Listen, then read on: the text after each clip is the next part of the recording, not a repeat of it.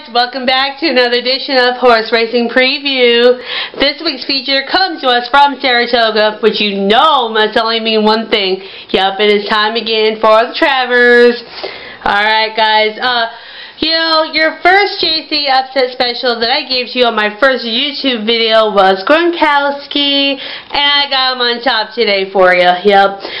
Guys, you know, back at the Belmont, this horse came out of nowhere. You know, he came from like 10 down to run second, obviously. He made a nice try to get justified, though. He really did. And I really like that a lot. You know, he's 4 for 4 after the Belmont. Well, before the Belmont, you know what I mean, in the listing. 4 for 4 before the Belmont, and by mostly good lanes, you know, good margin. So I'm really digging that too. So that's why, you know, based on that, based on his Belmont try, he's the horse to beat in this one in my mind. Plain and simple. So moving right along, pick Gronkowski on top. Running second, I'm liking Wonder Gadot. Now she looks amazing on paper. Filly in the race against the boys, guys. Keep that in mind. But seriously, the last two races is the reason why I got her picked second. Back-to-back blowout victories by a combined 9+ lengths.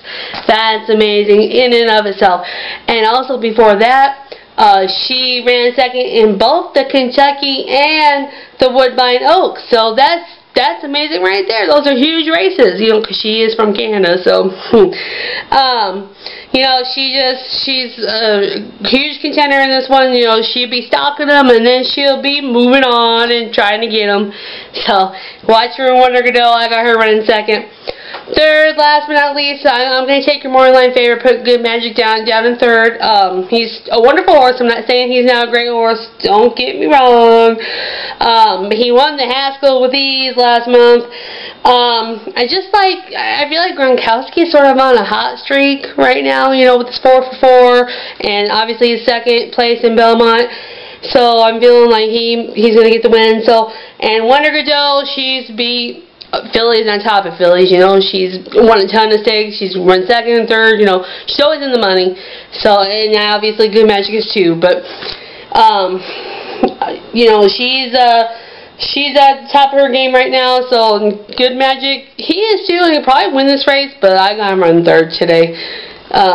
Guys, and seriously, the JC upset special for you is Mendelssohn. Guys, if you like what you see, please like, comment, share, and subscribe. If you want to read it, please visit facebook.com/JC's Horse Racing Preview, and I will see you next week at the same time. Bye.